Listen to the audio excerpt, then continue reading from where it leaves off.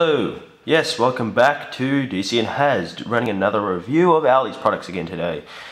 Yes, it's a complicated time period for me right now because my first exam is tomorrow and I've had to do a shitload of study for it. But it's always nice to take a break and sample some of the finest food ALDI has to offer. Anyway, first off today, Demora French Twists Cheese. Yes, these are one of the more fancy type products ALDI has to offer. They're $3 a piece. Yes, real butter puff pastry. Real cheese, yes, they're really going for the real ideal on this one. Oh god, that was a terrible rhyme, that wasn't even intentional. Damn, this is interesting. Fabrique en France. I'm assuming that means product of France or something, which is interesting considering that ALDI is in fact a German company selling French products. Looks like Germany's reign of France isn't exactly over. Someone ought to change that. Store in a cool, dry place. Once opened, stored in an airtight container. Yes, made in France. There it is. Made in France. Made in France, distributed by Germany. So many jokes could be there, but I don't think I have the thought speech for a funny one right now. ALDI'S stores, 1 Sergeant's Road, Mission Zoo. Please dispose of packaging thoughtfully. Yes, I guess there's not too much to ask, but we don't even, it's interesting, they're using that as a design. We don't have bins like that in this country.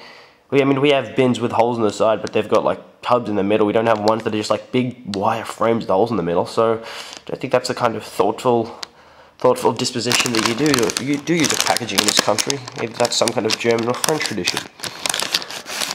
No artificial colours or flavours, and no preservatives. And that's what that leaf means. No preservatives. I'll remember that on every advertising container I ever see. If there's a leaf, there's no preservatives. Serving per package, approximately 9. Serving size, 16G, 2 sticks. Wheat, flour, butter, milk, fat. Milk, water, milk proteins, 9% cheese. I guess that's alright. Milk, salt, culture. Would you believe it has culture in it? Yes, so this German-French product has plenty of culture in it. I suppose it does, in terms of historical etiquette. Yes, anytime people are talking about exploring a wider vast of cultural cuisine, they can try this because it has culture in it. Skim milk powder, salt, yeast, malted barley, flour, sugar. Yes, I think that sounds alright. $3. Can't really go wrong. Alright.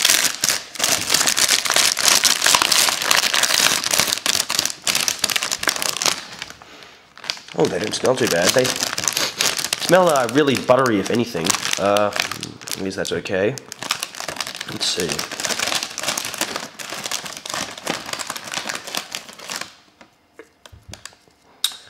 So, yes, they do look twisty, but flat on the back. Oh, there's quite a few penis jokes coming in, but I'm not exactly sure if this is a schlong or an animated schlong from a two-dimensional cartoon or something. Oh god, I'm just not feeling it today, fellas. I suppose I better get into it. Alright.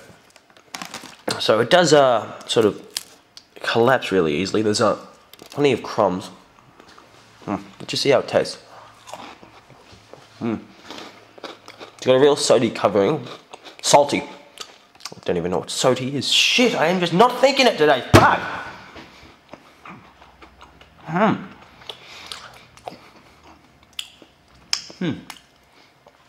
See, usually cheese twists are these actual, these bread type products that have, you know, cheese on them. They've been twisted and shit, kind of like a pretzel, which you can get at like a bakery or something. But these ones have quite a similar taste, even though they're a lot more of a biscuit type product.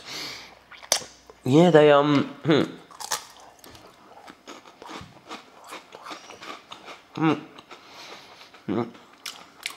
Cheese is okay, but main taste should come purely from the salt. They do have a real nice texture and good consistency. They're crunchy. They're not weak, so they don't fall apart, and they're not too strong for you to actually make your bite through. Yeah, these are, geez, these aren't bad at all. These are actually quite good.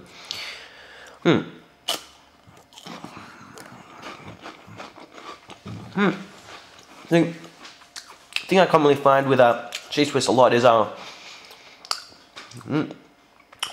sometimes they'll use Dijon mustard, which I hate, and that leaves you with a terrible aftertaste. Or sometimes it just leaves you with a real greasy feel. But there's it doesn't appear to be any grease in this kind of thing whatsoever. It's just like, it's pretty much just a solid biscotti, pretty much, or biscuit. I don't know what biscotti is or why I'm using it in the terminology. It leaves you with a good aftertaste, just a sort of a slight salty feel, kind of like the feel after you're eating French fries, except it's not overloading in your mouth. It just kind of sits there, just reminding you of what you've once eaten, and it's actually rather nice.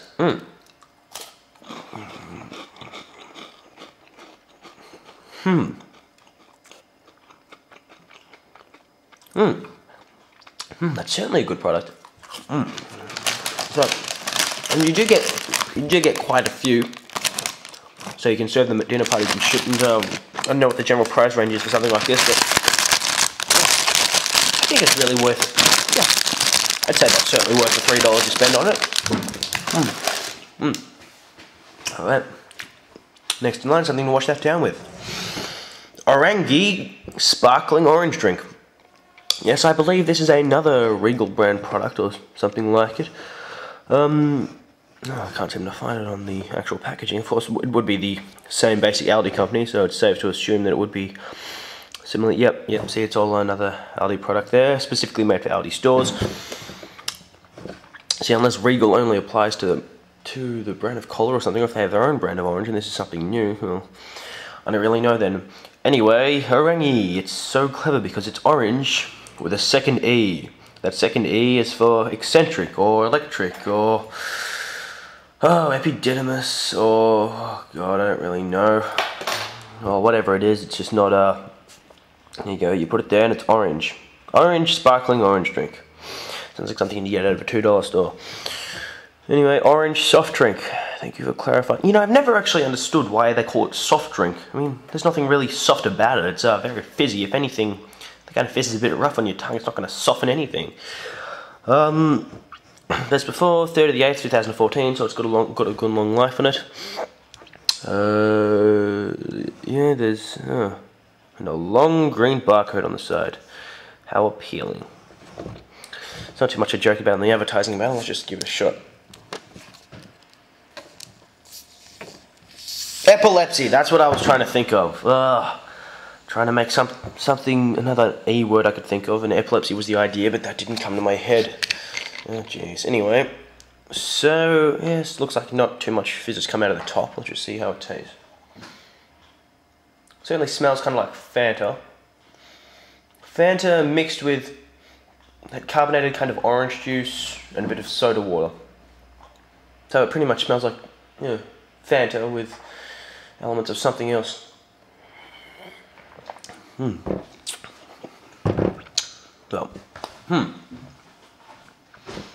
pretty much tastes how it smells. It doesn't have the distinct taste that Fanta has. It doesn't have the same level of sweetness or strength in it or anything like that. It kind of tastes like one of those tropical kinds of drinks where they taste like soda water mixed in with a lot of sweet fruits and such.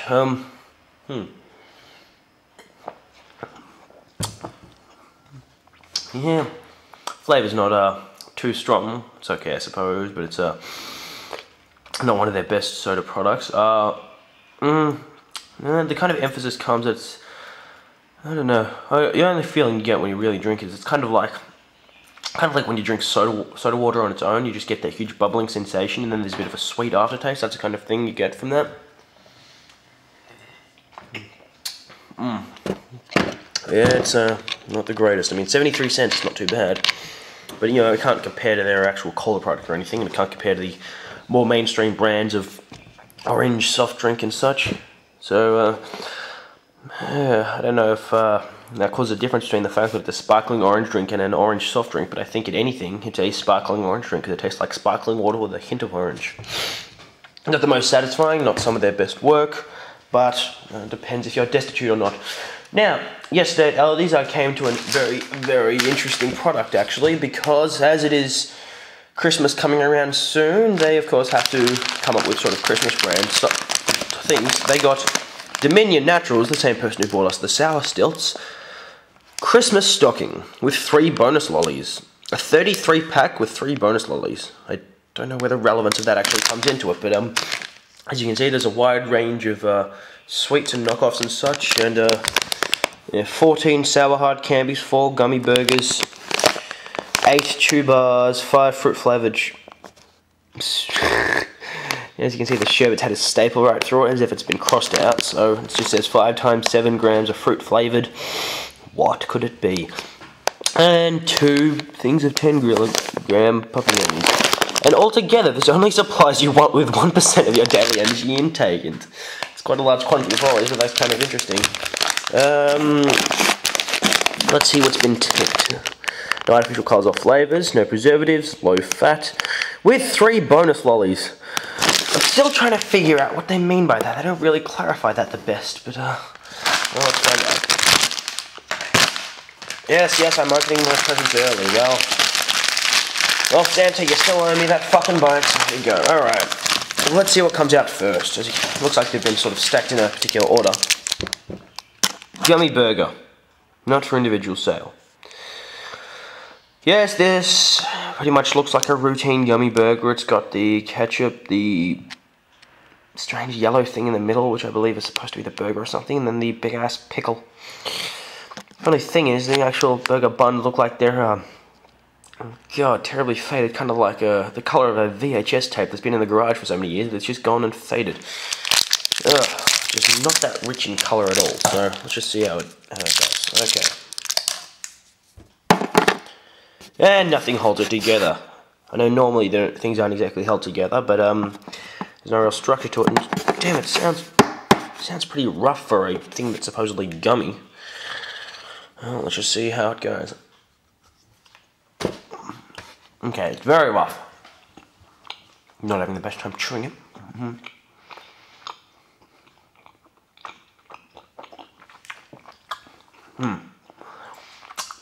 Definitely not one of the better gummies. Okay. The flavour is very vague and it's very well overshadowed by the fucking rough texture. Jeez. Kind of have to force yourself to eat this kind of thing. Or maybe you just have to break it into parts. Then again, if you have to break a burger into parts, then what's this all been about?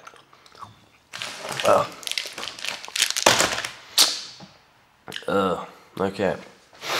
Well, they're not exactly off to a good start, I must say. God. Oh God, it's one of those gummy lollies supposed to be like soft and satisfying. This one is very rough and leaves some kind of, I don't know what the right word is to describe the aftertaste, but it's like, God, it's almost fuzzy. It's like you're eating a gummy sheep or something. Oh, jeez.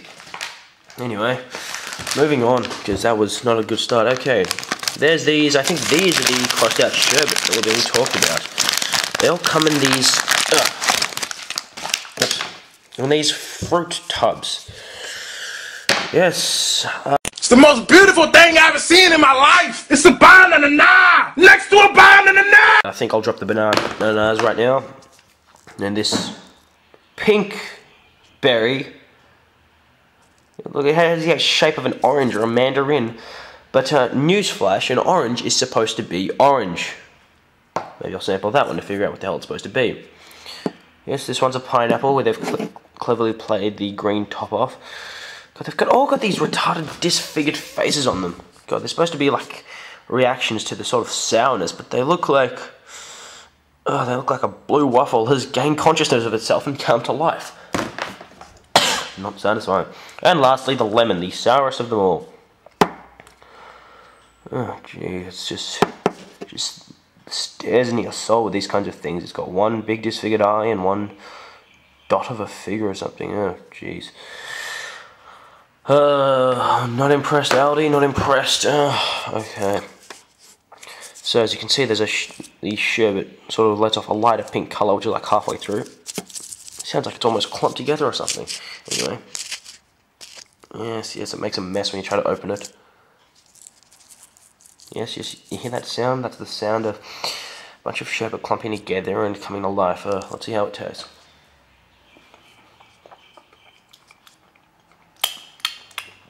Some of the most subpar sherbet I've ever had in my life.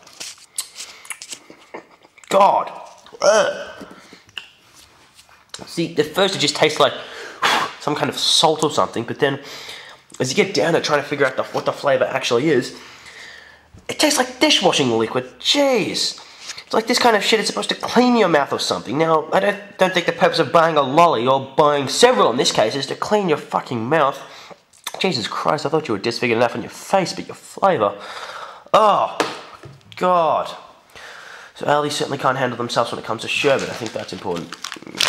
Next in line, all these sour little sucker lollies. Kind of like warheads or something, I suppose. Ooh, watermelon. That's my favourite fruit. It's one of the first packaging I've ever seen to advertise watermelon in red, actually. They're always like either green or pink or something, but I'm guessing green is apple. Sour apple, yes. Then which would make pink. Strawberry. Doesn't look like they supply any blue ones, so no blue raspberry or anything. Anyway, usually these sour lollies, they come in a sort of a brand of two. They're either like a very sweet lolly covered in a thin layer of some kind of sticky sour substance, or powdery sour substance. This one doesn't appear to have much of either. It might have a vague powder substance, or that could be left over from that fucking dishwashing liquid I just ate. Well, let's see.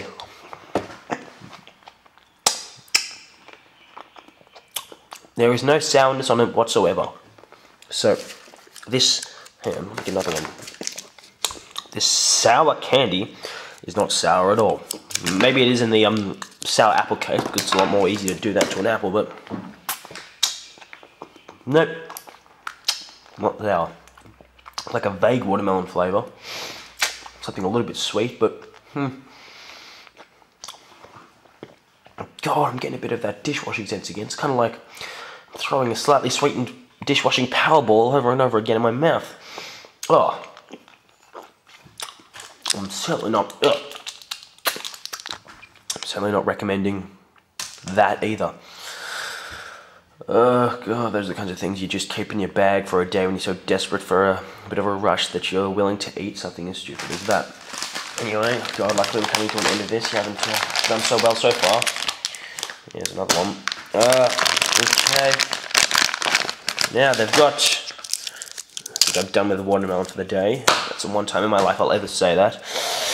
Anyway, they've also got grape. Chew bars. There's not much more to say, is there? They don't really look like bars. They don't have writing on the package. Oh God, they've gotten sticky somehow. So I'm not really sure how to trust much of this. Well, let's just find out.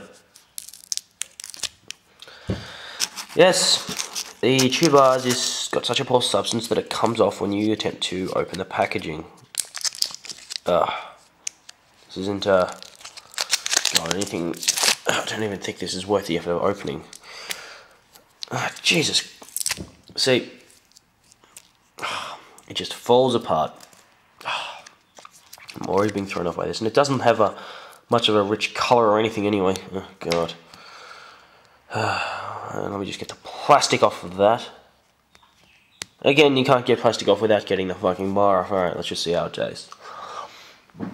Well, it has a pungent smell of sort of grape bubblegum.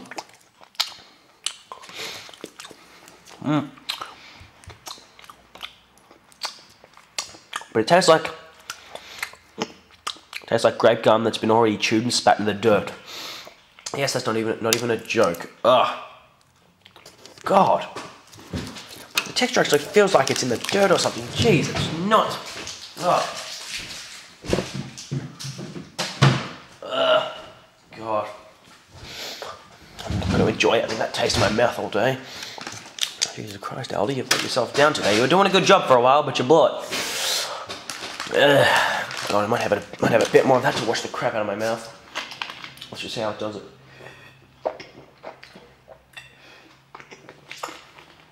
Okay, there's a good sign. So Orangee works as good mouthwash for other Aldi products because it sparkles enough to sort of dissolve the flavour, and then there's that slight orange flavour that's left over afterwards, which masks the taste of two forms of dishwashing powder and pre-chewed grape bubble gum that's in the dirt. And finally of all, No, I think I might go for the sour apple on this one, see if they can get it sour, right? Lick and Dunk Lollipop Popping Candy. Now, they have these kinds of things in other brands. It's those, those kinds of lollipops that there's like a foot on the end. You lick it, then you dip it in the popping rocks, and then it comes out, and it's all tastes all good and shit. Yes, apple flavor, Lick and Dunk Lollipop and Popping Candy. As you can see, there's an exploding green bomb up there. Yes, Al Qaeda better not get a hand on this, because they could just lick it and dunk it in the World Trade Center. And some kind of winking apple with a sparkle. So that wink kind of suggests that you're tricking us in some kind of sense. What are you tricking us about? Is it not actually apple flavor? Can you not actually lick and dunk it? Or is there no lollipop and popping candy in there? Oh, and on the other side it's the same thing. Contains milk. Really don't understand how milk actually comes into this kind of thing. Alright. Okay, well, since you have to tear it midway, the lollipop can't be that big. It's a thumb. It's a thumbs up with a dent in the middle.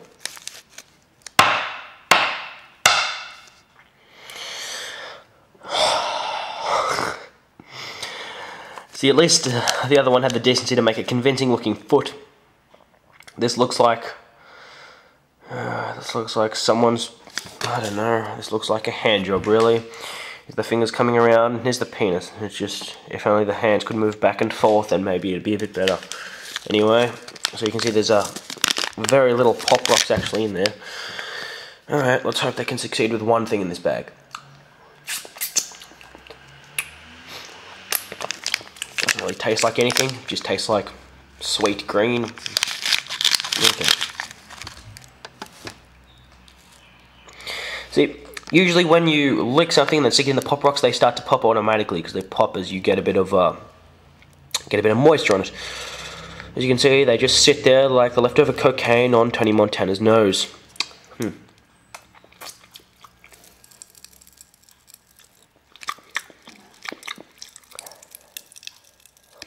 Okay. Well, there certainly is a little bit of popping going on.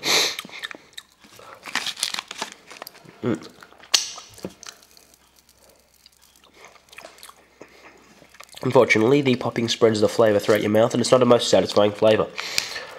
Again, they've created some kind of washing detergent and put it in a bag and marketed it as a fucking lolly. Well, damn it, Aldi. Looks like you're able to succeed with singular products, but not when you put a bunch in the same thing and market them to children. So, kids, do not ask Santa to get you that for Christmas, because that is not a satisfying thing. Anyway, interestingly enough, although Christmas is still a few months away, they're just getting rid of their Halloween products now. And they're selling these white chocolate ghost lollipops for 69 cents. For those who don't know, 69 is a dirty number. Anyway, so this ghost has sort of a crescent-shaped eyes and mouth. Turn them upside down and it basically just looks like some kind of arch or something. It wouldn't it require the physicality to sell it, but this ghost seems to be happy, which is strange, because ghosts are supposed to be like vengeful spirits, which is why they still are ghosts. Of course, you're not going to try marketing vengeful spirits as a form of food to children. From Dairy Fine. Oh, I can hope for something from these, because Dairy Fine have supplied me with decent chocolate in the past. Contains milk and soy, made present peanuts, tree nuts. I'm sure plenty of nuts come from trees. I'm not sure what kind of trees solely have their own brand of nuts called tree nuts, but anyway. Dairy Fine, yeah, there's not too much to say, except there's a ghostly type of figure on it. Sort of a vague attempt at it. Anyway, they had this one and a chocolate spider, because the chocolate spider was regular chocolate, and white chocolate's a lot more hard to get right. So I figured I'd try and see what Dairy Fine can do in terms of getting white chocolate. Anyway.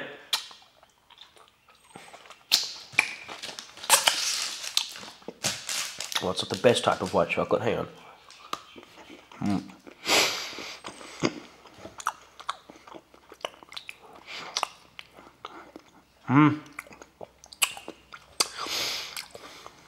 I guess it's alright, considering the standards I've had set by the whole products of today. I mean, by which I mean solely that stocking. I guess it's okay. I mean, there's a hint of chocolate and then a bit of sort of dusty aftertaste. Could be better. But then again, as we've learned today, could be worse, a lot worse. There you go. You chew him right and he ends up looking like a sperm. Find me a vagina to enter. I want to turn into the next. I can't say the next anything because no one today in the entertainment industry is all that interesting. Save from a few people like Jennifer Lawrence and such, but the more popular figures such as, I don't know, One Direction and Katy Perry, who thinks she has the eye of the tiger when she does not, are not figures really worth following and such. Alright. Any hurtless now. As Michael Scott would say, his cap has been dictated. Well, for a brief base of chocolate, it's okay. It's not something you want to eat on a consistent basis. I mean, you shouldn't be eating chocolate on a consistent basis like that anyway, because it's fat and it can kill you. But better to die from that than from all those shitty lollies I just sampled. Let me just show you everything from today. So, altogether, this has cost me, God, I've got a maths exam tomorrow, this shouldn't bother me so much. All these shitty lollies cost me $2, $3, which I believe equals $5.69, haha, plus 73. Okay, God, let me just estimate and say that's $6.40 something, I don't know. Anyway, for $6.40 something cents, you can get all this. But you knock away that, and you can still be satisfied with these French twists. As honestly, no, I'll probably have a few more of those to sort of take the flavour of everything else away. But these have been satisfying. That's more than I can say for anything else in this fucking box of laundry detergent and orange tango shit. There we go. Okay. The French twists are even better because the consistency and flavour and shit can actually mask. It can mask the tastes of dust, dirt, and laundry detergent. I'm definitely buying this French twist again sometime. And I don't think I can say much for the rest of the products. Anyway, thank you. Goodbye.